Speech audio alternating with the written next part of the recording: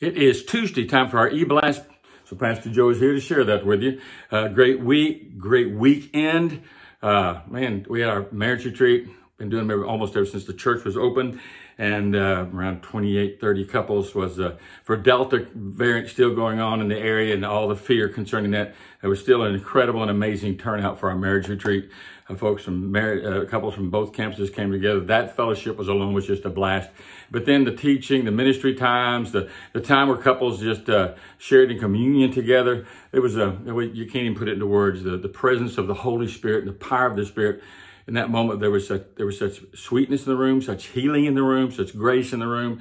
It was a magnificent moment. You can just ask anybody that went. That's all the report I'll give you, but it was glorious. And Sunday, come back home.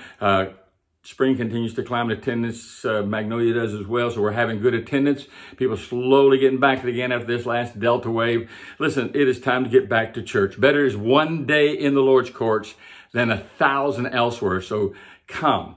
Most people have either had COVID or have their vaccines or have immunizations to it. So listen, don't live your life in fear. The threat for you is very, very minimal. So I wouldn't tell you that if I didn't really believe that with all my heart. Plus, I believe that we can trust the Lord, with our lives on top of that as well. So listen, I want to share a word with you today. A couple of things. One, it is 33 years now. This month marks 33 years that Believers Fellowship has been in ministry and doing the work that God's called it to.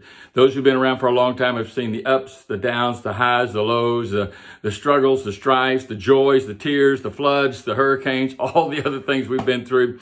And God still just continues to let grace flow and mercy flow. And people are still getting right with God, and people are still coming to Christ, and people are still being baptized, and homes are still being strengthened, and lives are still being touched.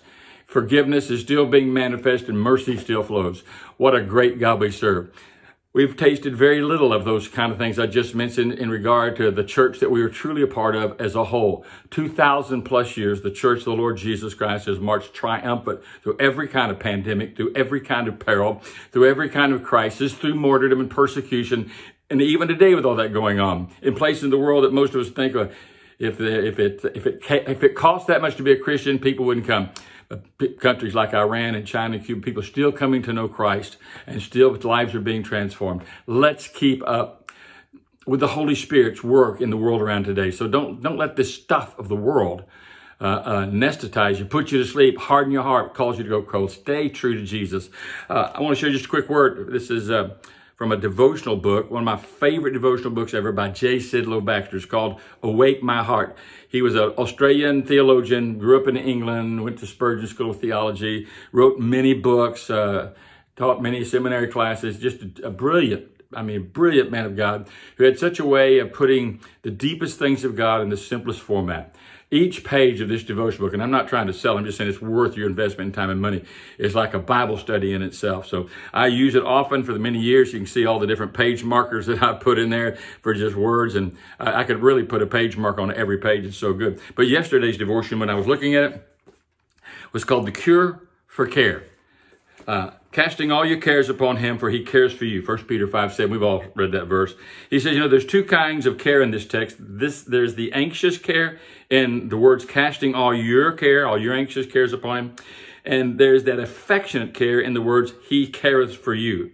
Over against all our own anxious cares is our Savior's never failing affectionate care. So understand that God loves you today. He has a work that he's doing in your life. He hasn't abandoned you. He understands where you're at and what you're going through. He knows that you have anxieties. He knows that you have doubts. He knows that you have worries. And he invites you to cast all those things upon him. And it literally means just to lay it there and leave it there. Having done it once for all. Don't go back, take it back. Just give it to the Lord, whatever that stress is, whatever that anxiety is, whatever that struggle might be. Now, it doesn't mean he will eliminate those things, but he will give us peace. Literally, he takes the weight of those things and he puts them on his shoulders. Yes, we have to face them, but we face them with his strength. We face them with his grace. We face them with his victory.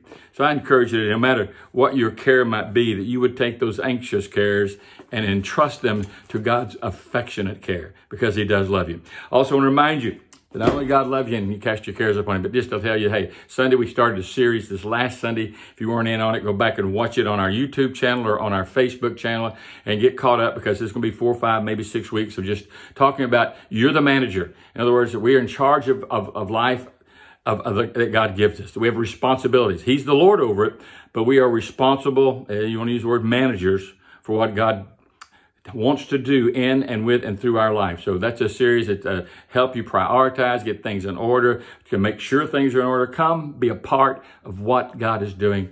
It's in his church. The Bible says, now to him be glory throughout all generations, throughout the church and through the church. So God's way of working in the world today is the body of Christ. Don't miss out on what God's doing. Don't stand before him one day and say, oh, I just kind of went occasionally. No, there's too much at stake in the world around us that we live in for any of us to sit idly by. God loves you. I love you. Let's cast our cares upon him and let's serve him with joy together in Jesus' name. So I'm attaching the newsletter to this e-blast today, so you can open it up. It'll be in a PDF format. If you can't open it, you shoot me back an email. Say I can't open it up, and I'll send it to you in a publisher or Word format or something like that, whatever you need it in to read it. So just let me know. God bless you. I'll see you Sunday.